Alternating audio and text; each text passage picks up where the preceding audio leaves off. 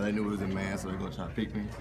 Being on number one, they wanted to get the ball to him, so I took a picture in my head. I said, they're going to play the play again. I just jumped in front of them and made the play for the guys. When you saw that they had thrown the flag for targeting, what went through your mind? Took a deep breath, you know. I was like, let me see this replay. So it wasn't targeting. I knew Josh smarter player than that. Vonn So Bell. it just took a relief to me. I said, God got me. So you knew as soon as you saw the replay before they reversed it? Oh yeah, I was like, it's not targeted. So they took it away, and thank God for that. You guys were struggling. It seemed offensively a little stagnant until you made the play. Do you think that jump-started the team in a way? I think it did. I just wanted to be that spark and that guy that they look to make plays for the team. So I did that, and it got going a little bit. So we came out with a win today. Defending Leitner, what did you think of him as a quarterback?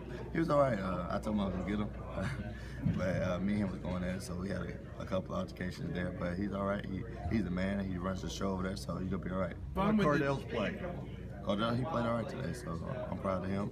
Stepping up, answering the bell, so he'll keep on pushing and keep on getting better each week. How would you assess the defensive play overall? Defense play today, we came out strong. We held them out, but we got to finish.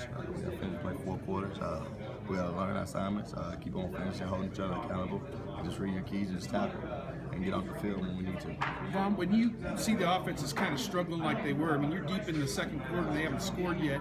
Just how important was it for your defense, Ohio State defense, to get some points and get kind of break the ice, I guess? Oh, we can break ice. We know we can score.